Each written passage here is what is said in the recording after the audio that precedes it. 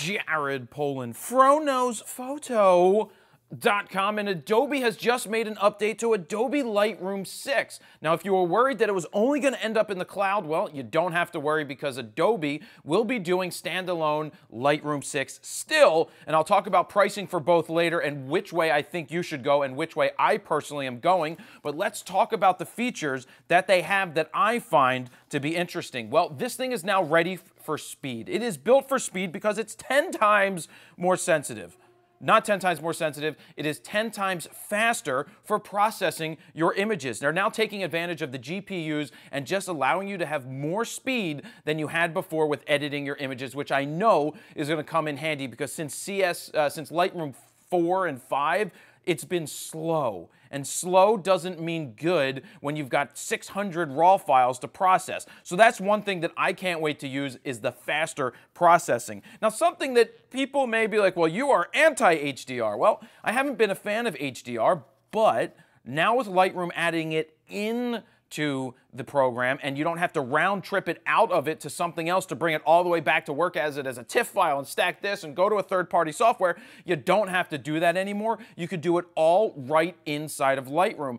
And in Vegas, I did some test images that I can put through this to see how it really does work. Now, HDR, when done right, is really good because you're getting a lot more dynamic range. One day the cameras will catch up to this with the dynamic range, but until that point, if you do HDR properly so that when you look at the image you don't even know it's HDR, then I think that that is okay. And I look forward to trying that because maybe this will start to make some of my images better in certain situations. Now, another thing that they added there was Pano for stitching. Panoramic stitching inside the application. That's great. Being that this is all inside the application, you don't have to take it out somewhere else. You don't have to convert it to a TIFF. It will stay now as a 16-bit DNG. That's a lot of data that you can have inside your files. That's why I'm looking forward to doing the merging of HDR as well as playing with the panoramic functions because I would like to try that out later. They added face detection. Everybody has face detection these days. I don't know I get the point of it.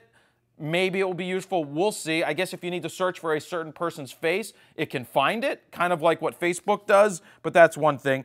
Filters plus brush tools. They now give you more fine-tune adjustments that you can do there. I know that they were okay in the last version, but now we're looking to make it better in this version. So meaning you could pinpoint, fine-tune, changing certain areas of your image. That's something that a lot of people like. I don't do too much editing, fine-tuning like that. I just don't spend the time to do it because I just don't, but I know a lot of people do, so that could be a great feature for them. So really, those are the high-level things that they've made a change to. I'm looking forward to downloading the CC when it becomes available. As of right now, it's not available to download, but when it does, I will be doing videos and running tests and seeing how it all works. But the big question is, should you buy Lightroom 6 or should you go with Creative Cloud for the photography bundle? I know a lot of people were anti going to the cloud because you got to pay $9.99 a month and I want to own the program.